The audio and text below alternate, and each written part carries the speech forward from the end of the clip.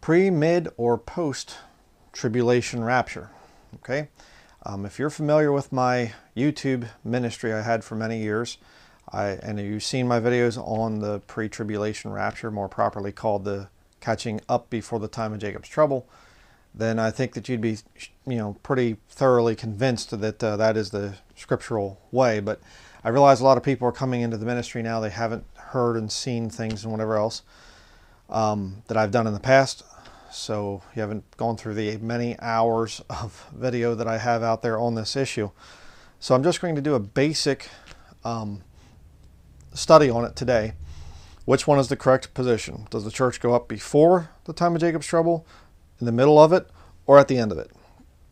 And to add a little bit more weight to my arguments today, I thought I would actually invite, of all people, you might not believe that I have such connections, but I do, I'm going to invite the Pope here today.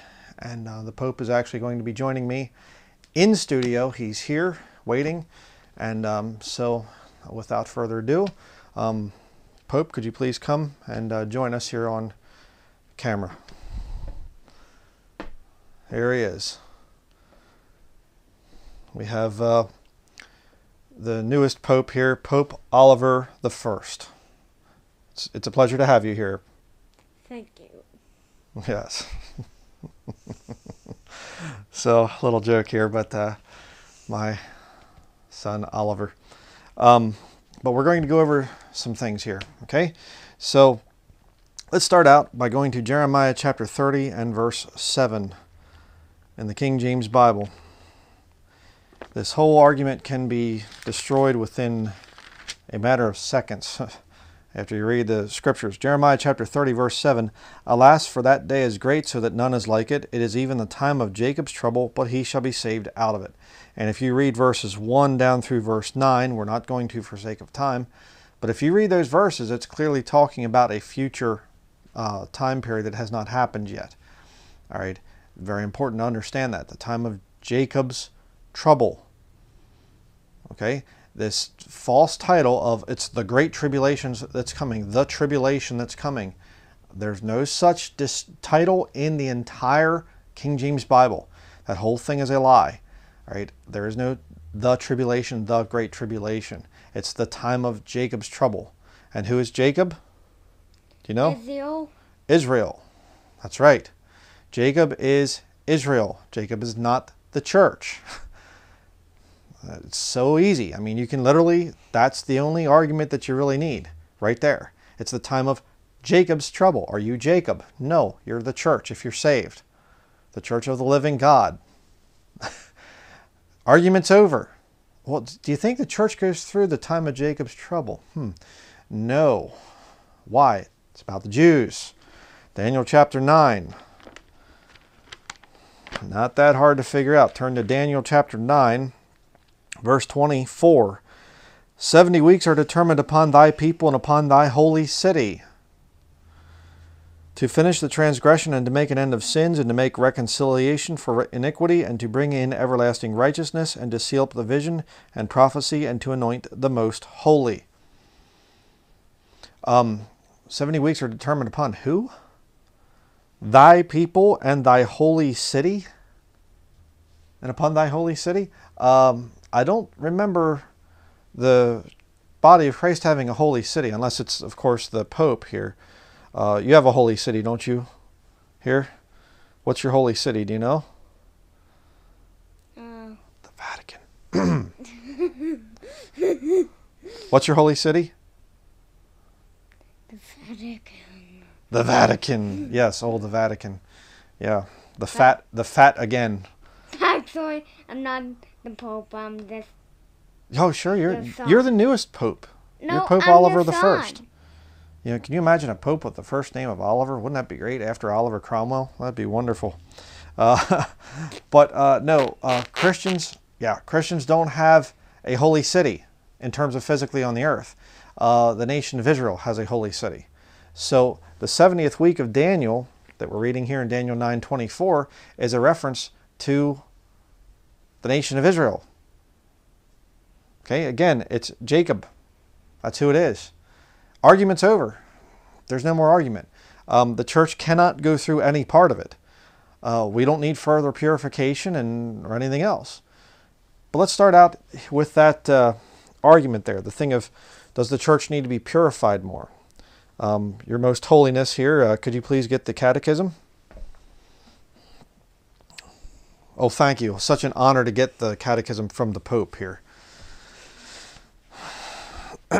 Page 193, number 675 in the catechism, the official catechism of the Catholic Church here. Before Christ's second coming, the church must pass through a final trial that will shake the faith of many believers. The persecution that accompanies her pilgrimage on earth will unveil the mystery of iniquity in the form of a religious deception, offering men an apparent solution to their problems at the price of apostasy from the truth. The supreme religious deception is that of the Antichrist, a pseudo-messianism by which man glorifies himself in place of God and of his Messiah come in the flesh. The Catholic Church has always taught that they need to have final purification, okay, and that they will see the Antichrist. That's what they teach. So you want to go with the post-trib system or whatever that goes the whole way through the end? It's Catholicism. Now, they don't teach that they get called up or anything to be with the Lord. It's just, they kind of just stay on the earth, because why bother going to heaven when you're a Catholic? Your heaven is, you rule on the earth and whatever else. I mean, I guess they teach that they go to heaven. They do technically, but the point is the catching up and whatever else. Well, why? The church just needs to be purified more. That's what they teach. So I'll give this to you, and if you'd like, you can throw it on the floor over there. Go ahead. Your Holiness. Oh, how could you have done such a thing? Did you enjoy that? Oh boy. He's always wanted to throw a book on video, so what better book than the Catechism? Okay. Now, so the post-trib thing, and we'll get into it here as we go through this. I've dealt with posties over the years, that you go through the whole 7 years, and the catching up is at the end. You call it the divine U-turn. You go up, and then you come right back down at the Battle of Armageddon. So the church goes up, they're there in Revelation 19, and then they come right back down again. Very interesting, because it eliminates something which we'll talk about here, another proof against the mid and post position. We'll get back to that. But the whole post-trib rapture thing is nonsense. You can't believe in that if you're a Bible-believing Christian. It's just that simple. All right, I'll show you another one here that's really stupid. Get the purple one there.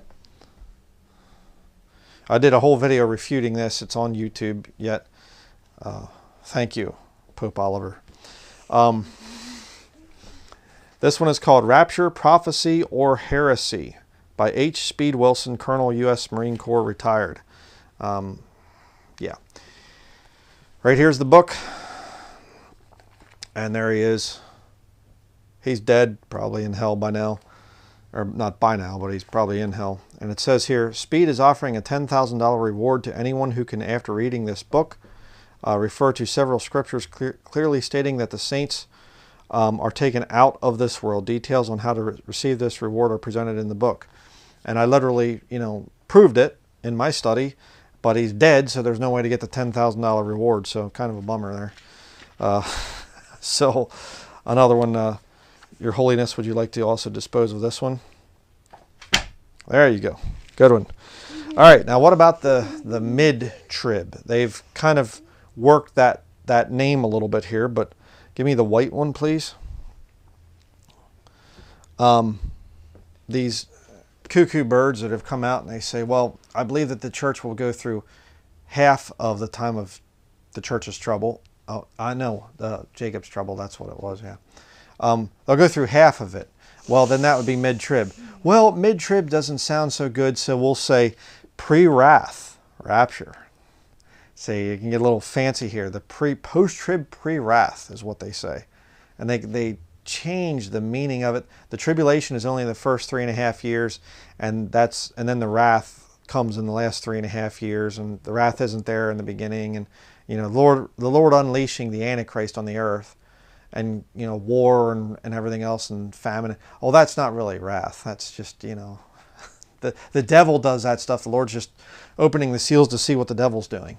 That's literally what the position teaches. But this one here we have, if you want to get the other one a while, the other one that's on the chair there. We have the Pre-Wrath Rapture of the Church by Marvin Rosenthal.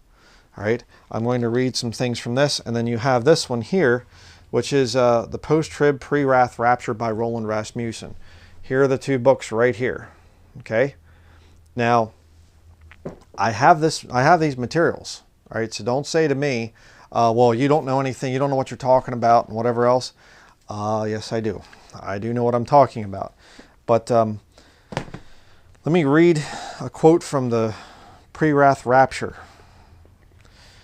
The Pre-Wrath Rapture, why this view now? Right there it is. He says, perhaps at this point an important question must be answered. If the thesis of this book is correct, if the church is to be raptured pre-wrath at the opening of the 7th seal, and therefore sometime within the second half of the 70th week of Daniel, why has this position never been enunciated before? It's funny because these people, they'll say, oh, the pre-trib rapture only came out in 1830. Well, this guy here, one of the two biggest names on this mid-trib thing, essentially is what it is, he's saying it's never been enunciated before his book came out. And he's right. Continuing, why only after more than 1900 years into the church age does this view appear on the scene? Is it simply a new and fanciful position set forth by an extremist? This is a legitimate issue deserving a satisfactory response. Brand new position. Here he's saying in this, within 2 years many men will be teaching the pre-wrath rapture. Within 5 years it will be a recognized position. And if God pleases, within 15 years it will become a major position of the believing church, if God gives that many years. Guy's clueless about a lot of things. But you see, when was this book written? Let me show you the copyright page. 1990. Right there. And you're concerned about 1830 with the quote-unquote pre-trib rapture, which isn't even true. It's a lie. But they're concerned about that. And their position, these radical people, 1990 it came out? Okay. No, this is the new belief right here. And by the way, you say within 15 years it'll be an accepted, people teaching it and whatever else. Well, 15 years, that'd be what, 2005? And here we are in 2021, and many people are going with this position right here, the newest of the positions that there is. I mean, we just demonstrated earlier that the Catholic Church has been teaching basically that the church goes through the whole thing. Now you have a new position coming out saying that they go through half of it, essentially. 1990. You say, what about the Roland Rasmussen book? Roland Rasmussen, here you go, Your Holiness. Such a good pope, But this one, the Roland Rasmussen book, look at the copyright date. 1996. So this one came out 6 years after this one. But this is the real church, the position that the church has always held and whatever. If you want to go back to 1990, that's a problem. But I'll give you some reasons why this system breaks down as well. Here you go. You may deposit it. Sure. Yes. Very good. And that one too. Oh, and by the way, this is the one that Stephen Anderson, Kent Hovind, a whole bunch of different people are connected to this cult leader, this Roland Rasmussen guy. Let me just show you real quick here. That guy right there. I'll do it this way so you can see his face. Running a cult out in California. I don't know, is he still, I think he's dead now or something. Thankfully he's not messing people up anymore. You may deposit it. This is what I think of it. It's terrible. Okay, now, why don't the mid-trib and the post-trib systems work. And I'll just say trib. Tribulation is never given as a title. You go through all the references. It's always a description of what is going on currently, what's gone on in the past, and what will go on in the future. It's just trouble. It's tribulations and troubles. Trials and things like that. The trial of your faith. That's all it means. There is no great tribulation. The great tribulation. That's not a title in Scripture. And the tribulation, it's the tribulation of those days in Matthew chapter 24. Never a title. See, that's how the slick con man will get you, like that. But let's stick with their term. The mid-trib, the post-trib. The mid-time of Jacob's trouble, the post-time of Jacob's trouble. Why don't those systems work? Well, there's another reason why. If you want to go in your Bible to Romans chapter 14, I'll show you another good one here, another way to destroy this thing very simply, very easily. Romans chapter 14 and verse 9. For to this end, verse 10. But why dost thou judge thy brother, or why dost thou set at naught thy brother? For we shall all stand before the judgment seat of Christ.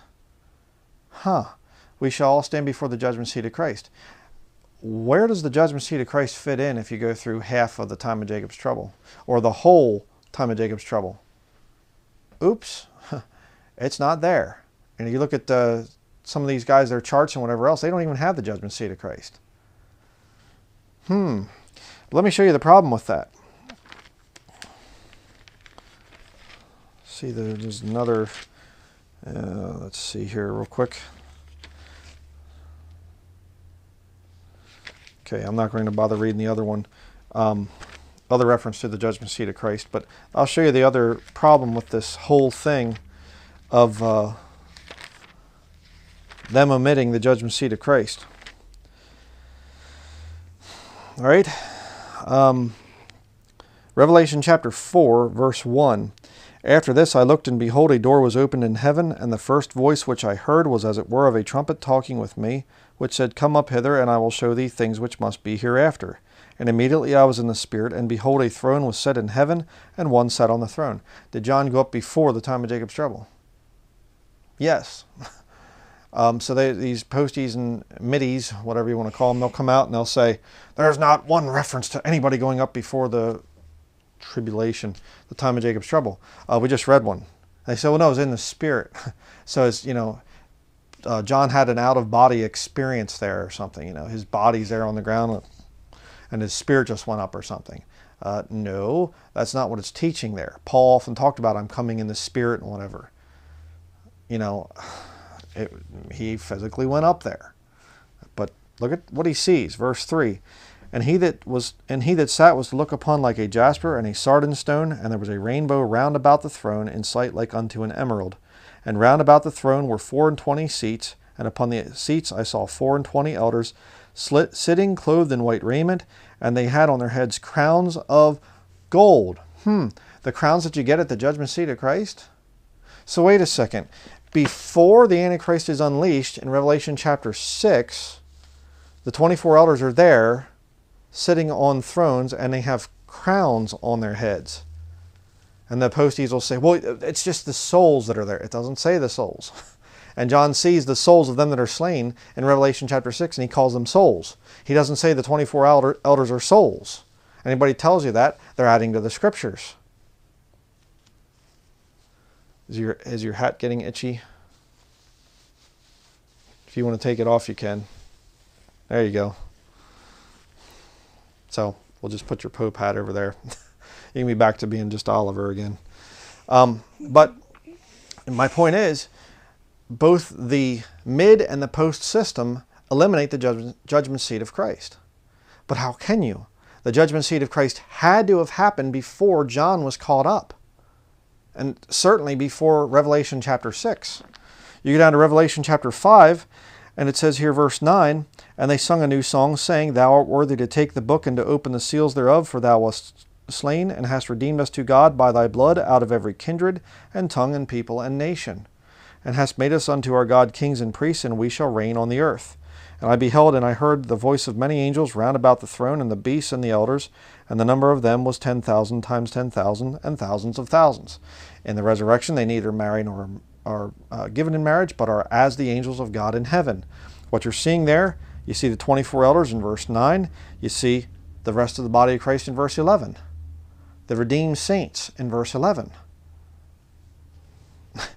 Very clear, and I've done all the studies. I've gone through all these scriptures in great detail, and I'm just hitting the high points of this whole thing. Okay, go back to 2 Thessalonians chapter 2.